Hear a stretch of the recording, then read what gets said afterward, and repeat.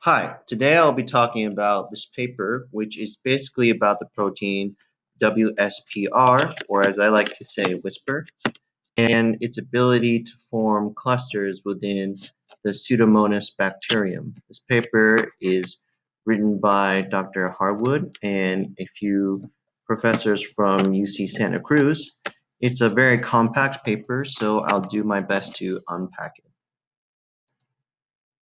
So this is the big picture they paint in the beginning. Basically, there's this wisp A, and it gets stimulated by the presence of a surface. Then it kind of activates wisp E down here, which phosphorylates wisp R, and then that makes CDGMP. CDGMP will induce the formation of exopolysaccharide and ultimately biofilm formation. So basically, the presence of a surface induces Pseudomonas to make biofilms. And the part of this process that they really zoom in on is this phosphorylated whisper right here. In this next slide, we can see a protein image of WISP-R. This is the dimer format, and there's basically three main regions. We have a receiver domain, and then we have a stock linker domain, which forms the dimers or the tetramer form of WISP-R. And then we have this domain, which is they call it the cyclase domain. It basically is what makes the CDGMP. And then in the paper, they basically mutate this protein in 6 amino acid sites. Each of those mutations will either activate or inactivate WISPAR in one of these 3 domains. One really important site to note is this D70 here. This is the site that gets phosphorylated by WISP-E, and it's phosphorylating this site is really important for activating the protein. We'll see that in this particular mutant, whatever else you throw at the protein, it just won't work because this phosphorylation site is basically broken. So now in this image, we can see the clustering phenotype that they've been talking about. Here they tag the WISPAR with a fluorescent protein. And in the wild type, we can see that in broth, there are no cluster formations, but on an agar surface, we do see some clusters forming. So it just kind of reinforces how the presence of a surface stimulus will activate WISPR. Also here, we can see in some of these mutants that even without a surface stimulus, they will make, they will make these clusters, so they're kind of locked in this active stage. Whereas with these mutations, even in the presence of a surface, they won't make any clusters, so they're locked in an inactive stage. Particularly D70, V72, these are mutations to the receiver region, so they just don't kind of get activated in the first place. And then L167 is a mutation that affects the protein's ability to make tetramers. So it kind of proves that making tetramers is important for WISPAR to make a cluster. This table is a little bit more exhaustive in the information it shows. In these 2 columns with WISP-A mutant, WISP-A is basically the protein that responds to the surface. So without a surface kind of response, none of the mutants will make any kind of clusters. So it's really highlighting the importance of responding to a surface to activate WISP-R.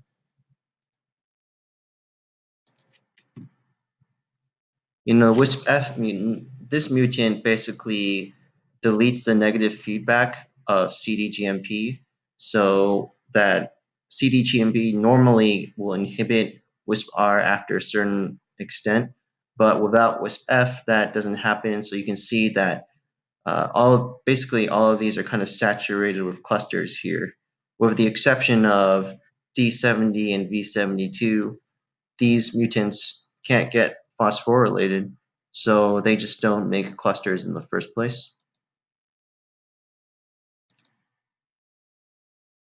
And then this is the wild type. The other 2 examples were kind of like the positive and the negative control. And the wild type, we can see that they would all of these strains basically make some clusters inside the broth, but they make more clusters inside on a surface, kind of reinforcing how the surface is important. And once again, the two exceptions are D70 and V72.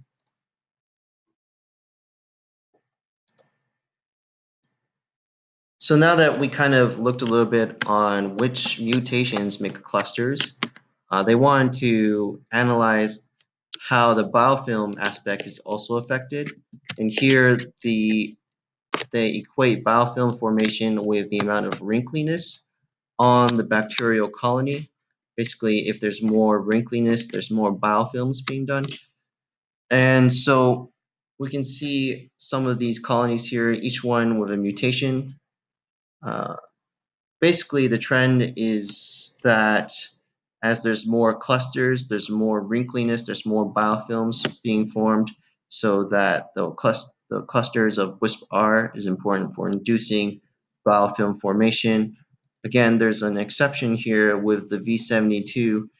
It's interesting to know that even without any clusters of WISP-R, it's really active in making biofilm formation and inducing CDGMP. So this guy is kind of like a mysterious mutant here, where it can't get phosphorylated, but it's still very active for the overall phenotype.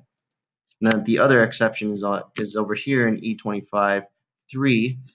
This one makes a little bit more sense because this mutation affects WISP-R's ability to make CDGMP. So even if we can get a whole bunch of clusters of WISP-R, it still just won't be able to make CDGMP because of this mutation. But other than these two exceptions here, basically the more clusters we have, the more wrinkliness, the more biofilms are being made inside the bacterium. This final figure here is really important for revealing why clustering is important in the first place. You can see on the bottom axis is the concentration of WISP-R in vitro, and on the left axis is the specific activity of WISP-R, basically how much CDGMP it's making per minute. And in some of these strains, we'll see that as the concentration increases, the specific activity highly increases. So basically shows that the clustering is important because it dramatically increases the specific activity of WISP-R. But this only really matters when WISP-R is phosphorylated, which is what the beryllium fluoride 3 means. It's basically acting as phosphorylation. Without phosphorylation, even if you increase the concentration, the specific activity of WISP-R does not increase.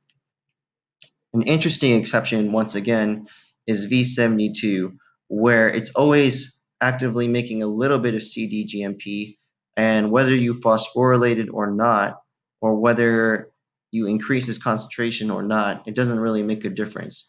So it's interesting to note that this version of the protein is just locked in a mildly active state, where it's just always making a little bit of CDGMP, but it just won't, for some reason, make a cluster.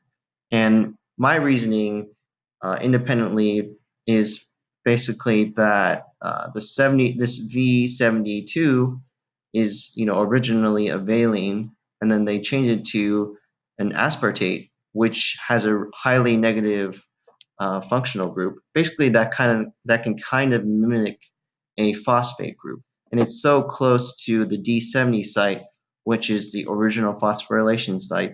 Basically, this really negative side group, so close to the D70 site, can sort of mimic a phosphorylation, such that this particular mutant is just locked in a semi-phosphorylated state just because of this negative side group here. So that's my reasoning of what's going on with this mutant.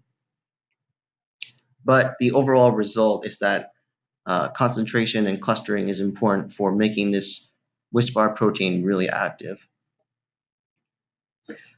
So again, this paper was pretty short, but it was really compact. There was a lot of data, and this is the overall picture that they put at the end. WISP-R here basically gets phosphorylated, and then it makes clusters. These clusters will make CD